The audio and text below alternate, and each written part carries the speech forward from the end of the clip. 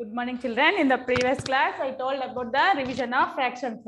Now we have left over only 3 chapters, that is measurement, money and time. So the measurement I will take in the regular class. Now I'm going to the money chapter. You know, till 4th standard also I have studied about money. What is money? The method of finding the price of one thing is called unitary method. The method of finding price of one unit is called unitary method. The word unit means one. Unit means one. In money, it is related to rupees and pies. Rupees and pies. Is it? Rupees and pies. Rupees means R-U-P-E-S. Rupees, like this. Symbol is rupees, like this. Pies means P-A-I-S-I-S-C. Pies, that equal to P is the symbol for the pies. But now we are studying still deep concepts in the money in this standard. Okay. The basic mathematical operation is used in unitary method is multiplication and division. Still more deep topics we are taking here. That's why I'm taking money now, and measurement already we are studying from the 3rd standard. That I will take in the regular class. This in the online class. After the test, I will give the. So the basic mathematical operation used to find the unitary method is multiplication and division. So till this standard we have studied about rupees and pies. 1 rupee equal to 100 pies. This much we have studied. Is it? Rupees and pies. Converting pies into rupees and rupees into pies. But now in this standard we are studying still more deep we are studying, and it is the basic. I told now 5th standard is the basic for your high school, means it is continuing to your next 6th, 7th, 8th, continue to your next 6th, 7th, 8th standard, 9th, 10th standard also. So now, yes, 9th chapter, this is the 9th chapter, exercise 9.1. Solve the following sums. What is there? Puneet bought 8 erasers. Puneet bought 8 erasers. 8 erasers for rupees 48. How much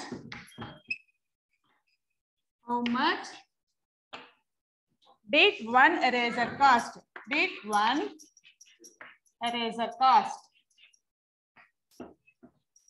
How much did one eraser cost? So, how many erasers he brought? 8 erasers he brought. So, what is the cost of 8 erasers? Cost of 8 erasers equal to rupees 48. How much? Rupees 48. How much did one eraser cost? Cost of one eraser equal to 48 divided by 8. 48 divided by 8. That equal to, we have to do the division. So how many times? 8. 8 6 are 48. So what is the answer?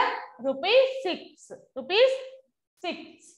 So cost of one eraser equal to 1 rupees 6. Rupees 6, like this. So Puneet bought 8 erasers for rupees 48. How much did one eraser cost? So he bought 8 erasers for rupees 48. So 1 eraser, how much cost we have to find out, means we have to do the division. So I have divided 48 divided by 8 equal to how much? Rupees 6. So next sum.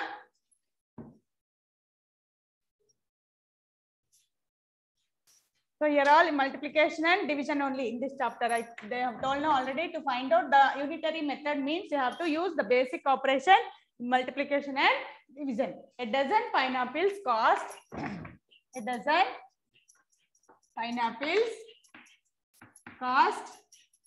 rupees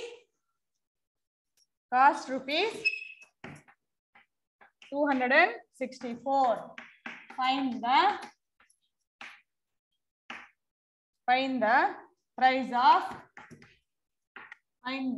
price of one pineapple. Find the price of one pineapple. So a dozen pineapples cost rupees 264. Find the price of one pineapple. Dozen means how many? 12. Dozen means 12. So cost of dozen pineapples equal to cost of dozen pineapples equal to rupees 264. So cost of, find the price of one pineapple. Therefore price of one pineapple equal to 264 divided by 12. Together dozen pineapples cost they are given. We have to find out now cost of only one price per one pineapple. So divided by 12. So 264 divided by 12. 12 twos are 24. 26 is there. So 12 twos are 24. So 6 minus 4 2 0 again 4. So 12 twos are 24. So what is the cost of? Therefore cost of price of one pineapple is rupees 22. Cost of one pineapple is 22 rupees 22. Okay, like this children we have to take the division only here, only division. Okay, next one more sum I will go, next topic I will take. Okay, third sum.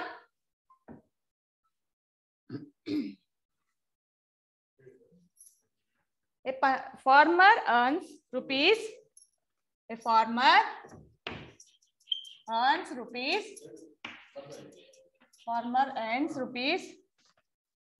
3,500 in 1 month.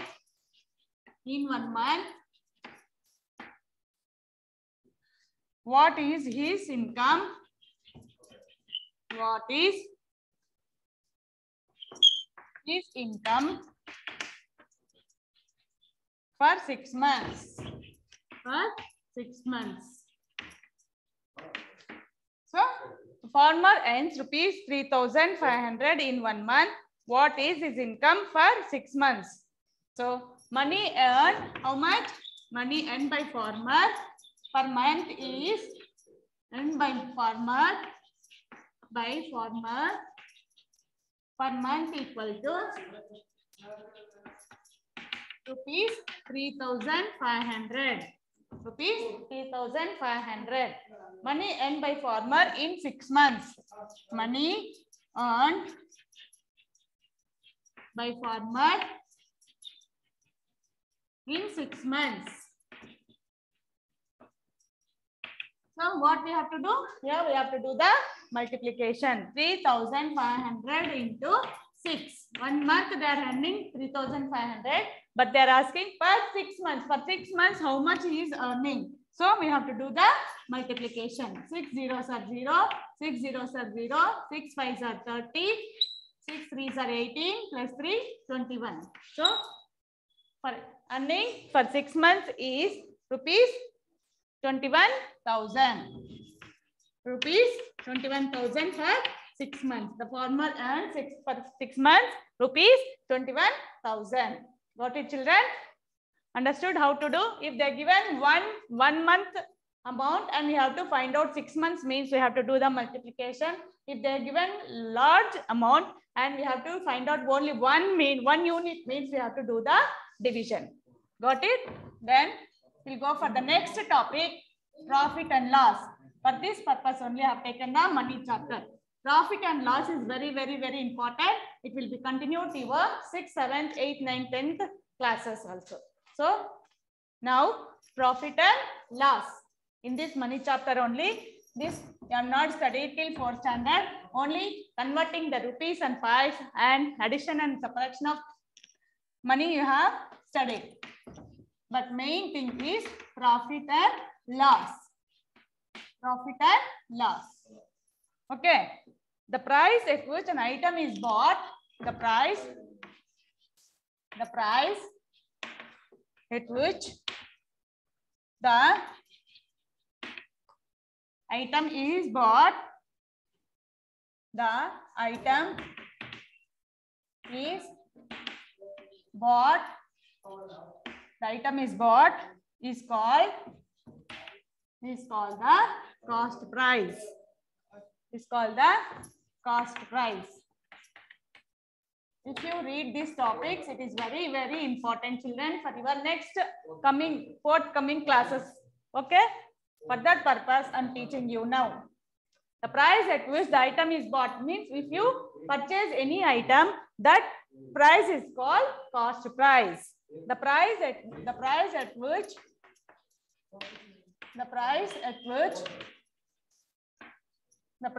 which an item is sold. It is called selling price. Item is sold is called selling price. It is called selling price. For selling price, SP we will tell. For cost price, CP, and for selling price, SP. Then next, when the selling price is more than,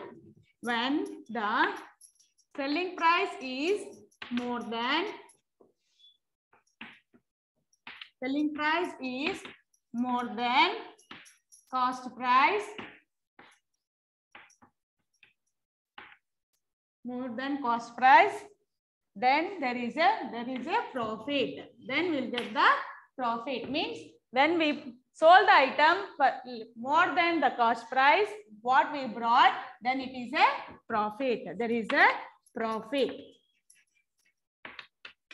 P. For profit, we'll say as P. Then when the cost price is more than,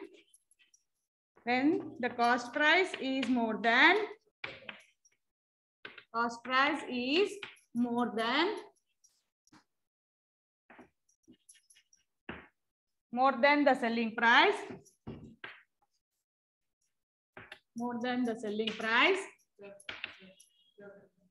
there is a loss. So when we purchased an item and we have sold it very less than the cost price, then it is a loss. We will get the loss. For loss we will tell as L. So we have to find out whether it is profit or loss. We have some formulas. Profit means profit equal to SP minus CP. SP means selling price, CP means cost price. Then loss equal to CP minus SP. Cost price minus selling price. So when cost price is more than the selling price, we will get the loss. When the selling price is more than the cost price, we will get the profit. I think understood, children? The price at which the item is bought is called the cost price. The price at which an item is sold is called the selling price. When the selling price is more than the cost price, there is a profit. When the cost price is more than the selling price, there is a loss. So profit equal to selling price minus cost price. Loss equal to cost price minus selling price. Okay. Now, three more points are there. I will explain. Then sums and all we will take in the class. After explaining the points, sums I will teach in the class. Okay. In the regular class, I will teach. To determine the cost price, to determine the cost price,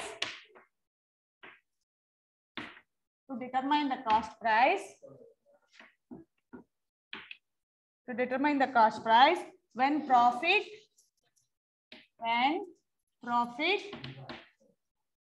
and selling price, are given and selling price are given, we use the formula, we use CP equal to SP minus P. CP equal to means cost price equal to selling price minus profit. Next, to determine the selling price, this is the formula for finding the cost price. This is the formula for finding the cost price. when profit and selling price are given. To determine the selling price,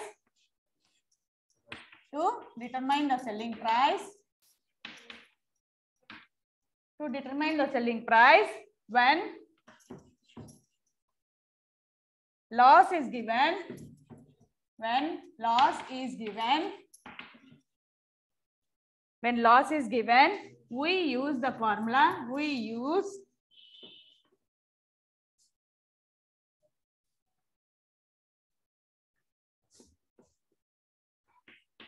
CP equal to SP plus loss. So to determine to determine the cost price, here also cost price only. To determine the cost price, when loss is given, we use CP equal to SP plus loss. Next, to determine the selling price,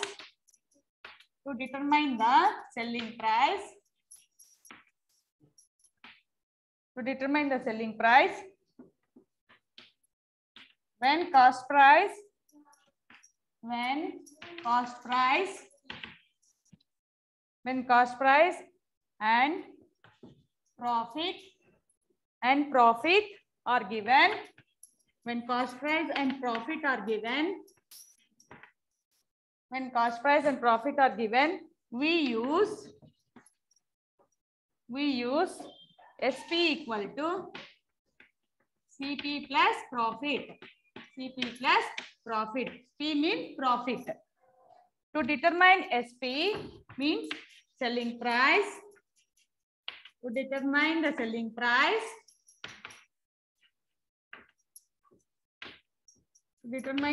price, which when cost price and loss are given,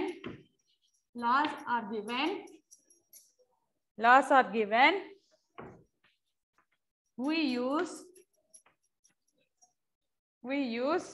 SP equal to CP minus loss. So here, to determine the cost price, when profit and selling price are given, we use CP equal to SP minus profit.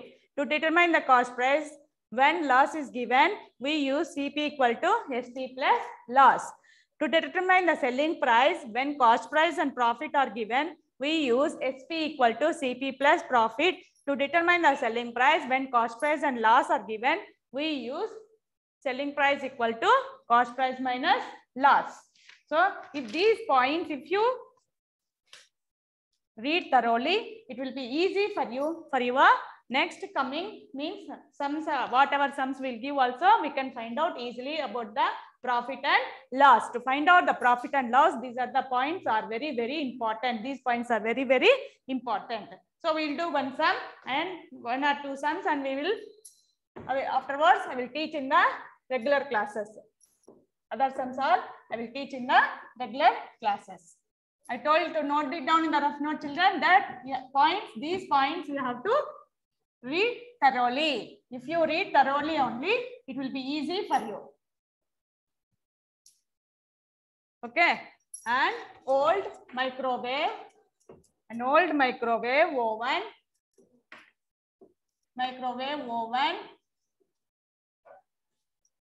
An old microwave oven is sold for rupees 11,500 if it was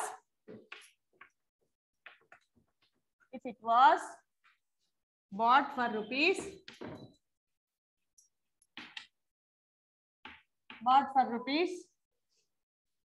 12,600.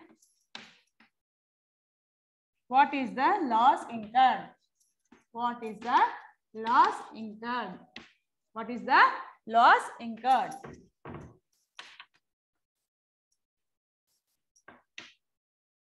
So answer, given SP, how much, what is the SP? Selling price. Given SP equal to sold. Sold is the SP. How much? 11,500. 11,500. Rupees 11,500. CP equal to bought. How much? Rupees 12,600. Bought means CP, cost price, and sold means SP, selling price. So loss equal to, we have to find out the loss. Why? Because we purchased for 12,600 and sold it for 11,500. So we get the loss. Cost price is more than the selling price. When cost price is more than the selling price, we will get loss only. So loss equal to CP minus SP, means cost price minus selling price. So what is the cost price? 12,600 minus 11,500. So 1, 1, 0. So 1,100 rupees. 1,100 is the loss here. Rupees 1,100 is the loss here. So we get the loss here, rupees 1,100. Okay, children. So in the next classes, in the regular classes, I will go the sums deep. Another sums I will teach you. This is the profit and loss. Okay. Thank you very much, children.